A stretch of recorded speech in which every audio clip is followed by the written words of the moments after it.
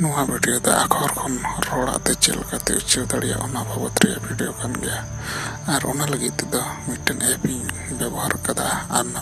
App ᱨᱮᱭᱟᱜ ᱧᱩᱛᱩᱢ ᱫᱚ ᱠᱟᱱᱟ T2S ᱮᱯ ᱟᱨ ᱚᱱᱟ ᱮᱯ ᱫᱚ ᱯᱞᱮ ᱥᱴᱳᱨ ᱠᱷᱚᱱ डाउनलोड करते हो इधर सिनेमा वीडियो रे डिस्क्रिप्शन रे मिटे लिंक ना लिंक रे क्लिक करते ना प्ले स्टोर खन ना ऐप डाउनलोड दड़िया वीडियो रे डिस्क्रिप्शन रे टेन लिंक ना लिंक उता करते से प्ले स्टोर रे चलाव करते T2S ऐप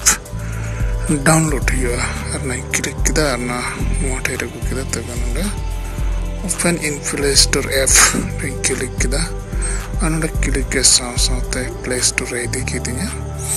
और प्ले स्टोर चलाव बतन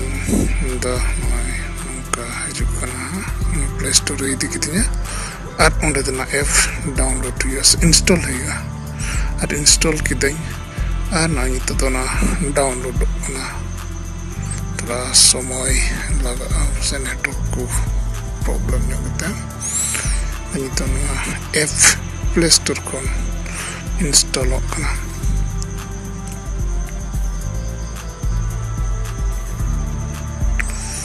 ना इनवा ऐप तो इंस्टॉलिंग होना जितना था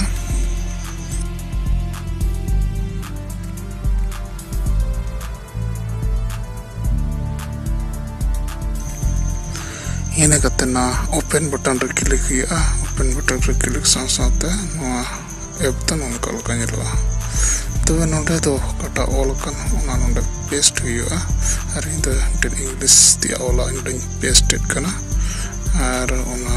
अगुते ना क्लिक किदा नोंडे ना पेस्ट कर कना और ना पेस्ट किदा इना कते ना प्ले बटन रे When you're pregnant most women don't need to change the beauty routine per se. We recommend all women look at what products that they're using, and are using products that aren't harmful to, or toxic to themselves or the environment. Nagatna tree dot click kiya na save re click kiya save re click करते नहीं तो untitled रह जो mitten उन title लगा किया और जहाँ title के लगा दड़ा तब इंदर ने साधारण करते हैं गुजर करते के लगा करना और के लगा करते save re click किया तब मंदर हुई इन्हें कहते हिंदी पैराग्राफ बुनियाद लगाया तब ना हिंदी पैराग्राफ में पेस्ट किया इन्हें कहते सिटिंग बटन रे क्लिक किया